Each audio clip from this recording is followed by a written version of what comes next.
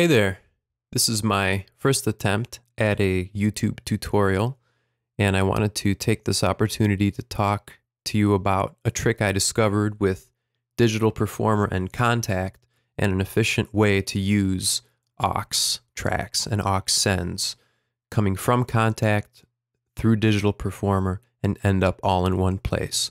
So I want to show you a basic Digital Performer project that I've created and the way that I have my Kontakt stuff set up. So here's a really basic setup. I've got a MIDI track, an Irish flute, and that comes into my instrument track featuring a Kontakt 4 instance. That's where my Irish flute lives, and that audio comes straight out. So what I also have are these effects aux tracks. The first one has a reverb plugin, and the second a King W dub delay, which is a delay plugin. And those tracks are listening for signals on these buses, FX1 and 2, FX3 and 4, and I've got 2 additional ones here as well if I need to use them in the future. So now, if I want my flute to have reverb, I can ask Digital Performer to send audio using this effects track to FX1. Okay. Similarly, I could send to my second effects track, which is just a delay at this point. The problem that we run into is, what if I have more than one instrument living inside this Kontakt plugin? What if I want to apply more reverb to one of them, less reverb to another one? What if I want to apply delay to one and no delay to another? So, unfortunately, Kontakt will just collect all audio and just ship it through that one output, so you have no control over it. So what I'd like to show you is a way that you can have control over it, and that is by using the aux sends within Kontakt. So here we've got 4 aux sends, and when I dial any of these up, we can look at the output section and we'll see aux 1, 2, 3, or 4 light up depending on which one etc. Unfortunately, right now, those outputs aren't going anywhere meaningful. What I have here set up is 12 outputs in Kontakt in case I do want to send the primary signal coming out of an instrument not directly out from the Kontakt output, but to a separate output, which is now not going anywhere.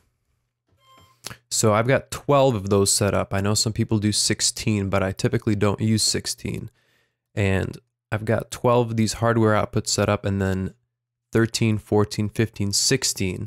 The last 4 hardware outputs out of Kontakt are reserved for these 4 aux channels. So right now, we're giving a little bit to aux1. It's not going anywhere. We need to create a place in DP for that aux signal to go so that it can connect with the reverb in Digital Performer. So what I'm going to do is create 4 more aux tracks. Name them really quickly. Kontakt 4.1 aux.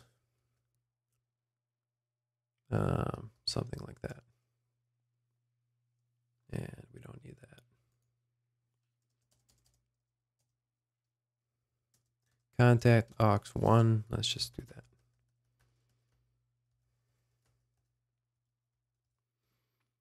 Okay. And now comes the annoying part. What I have to do is find those Kontakt connections. Sorry about that. And here's the first one. That's the 13th pair coming out of Kontakt. And here's the 14th pair coming out of Kontakt. And as quickly as I can, feel free to scroll forward in the DVD.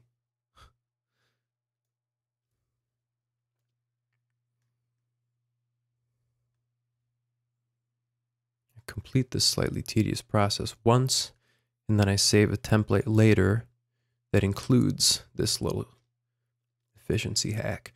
Okay, so now these 4 aux tracks are listening to the aux tracks in Kontakt, but they need to pass the audio on to my primary effects tracks.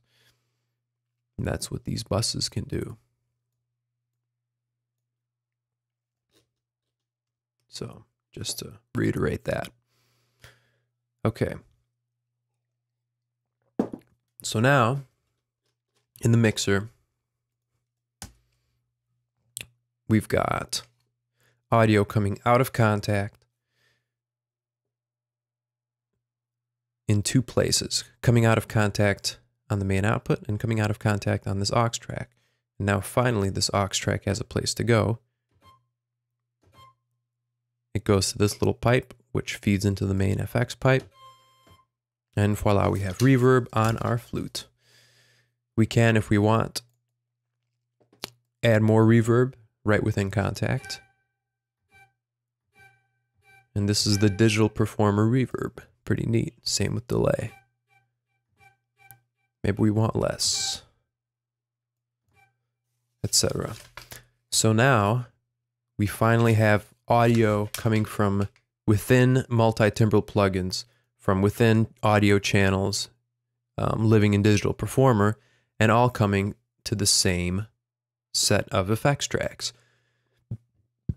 Now, the final thing I would recommend is not to keep all these aux tracks in my sequence, but rather move them all to VRACs.